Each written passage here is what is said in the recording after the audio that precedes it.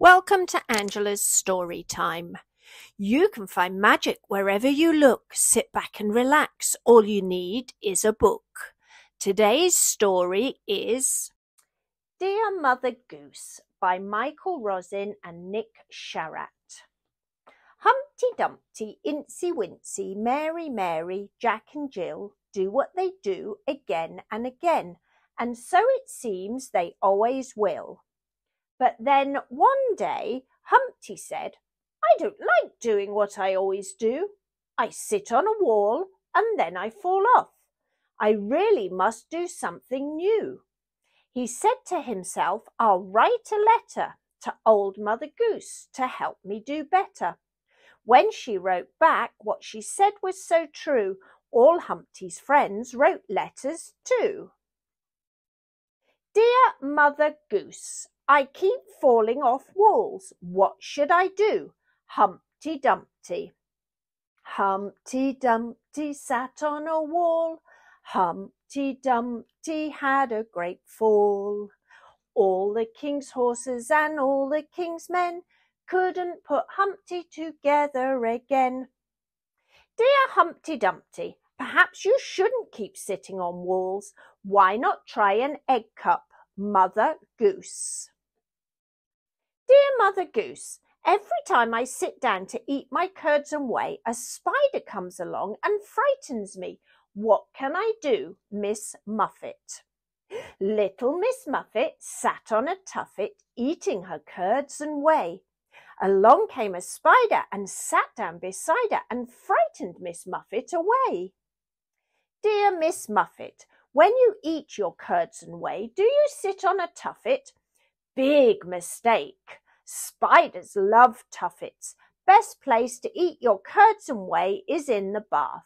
Spiders don't like bubbles. Mother Goose. Dear Mother Goose, my sister Jill and I go up the hill to fetch water, but we keep falling down. What shall we do? Jack. Jack and Jill went up the hill to fetch a pail of water. Jack fell down and broke his crown, and Jill came tumbling after. Dear Jack, when you and Jill come down the hill, you could catch the bus. That would be safer. Mother Goose.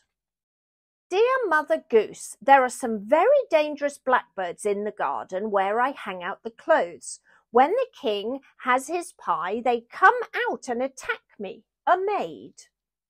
Sing a song of sixpence, a pocket full of rye, 24 blackbirds baked in a pie. When the pie was open, the birds began to sing, and wasn't that a dainty dish to set before the king? The king was in his counting house, counting out his money. The queen was in the parlour, eating bread and honey.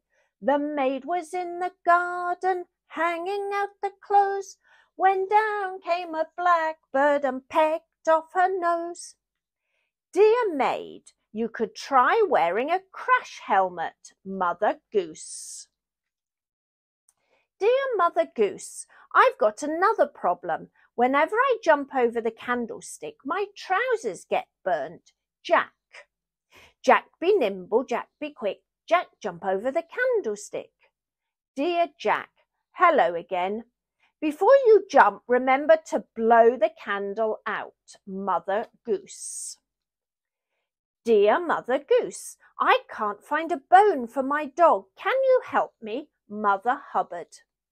Old Mother Hubbard went to the cupboard to fetch her poor dog a bone. But when she got there, the cupboard was bare, and so the poor dog had none. Dear Mother Hubbard, have you looked in the fridge? Mother Goose. Dear Mother Goose, I'm fed up. People keep on looking into my garden and I'm getting really cross about it. Mary, Mary. Mary, Mary, quite contrary, how does your garden grow? With silver bells and cockle shells and pretty maids all in a row. Dear Mary, Mary, I've heard about your garden with all the silver bells, cockle shells and pretty maids in it. No wonder everyone stares. If you don't want them to, you could grow a hedge. Mother Goose. Dear Mother Goose, every time I climb the water spout, it rains and I get washed out.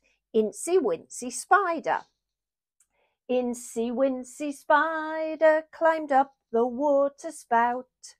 Down came the rain and washed the spider out. Out came the sunshine and dried up all the rain, and the Incy Wincy Spider climbed up the spout again.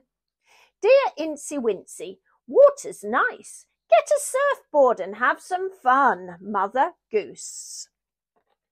Dear Mother Goose, I have to cross London Bridge to get home, but it keeps falling down.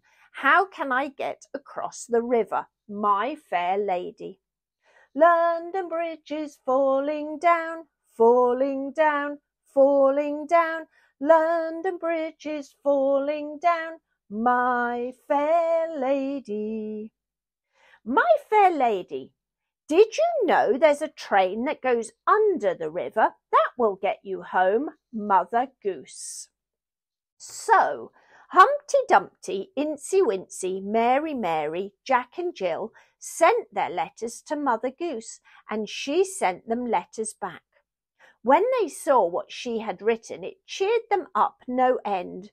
Dear Mother Goose, said everyone, is really our best friend. Let's all go and visit her. Let's knock upon her door. Let's say that we were often sad, and now we're sad no more. So off they went to where she lived and stood about outside. To see what Mother Goose then saw, you open this door wide. Thank you, Mother Goose. The end. Take a look in the comments below for some suggested questions to ask your child to help increase their understanding of stories. We hope you enjoyed our story and thank you for watching. Please remember to share, like and subscribe to our channel for upcoming new books. If you enjoyed this story, please do check out some of our other stories on the channel.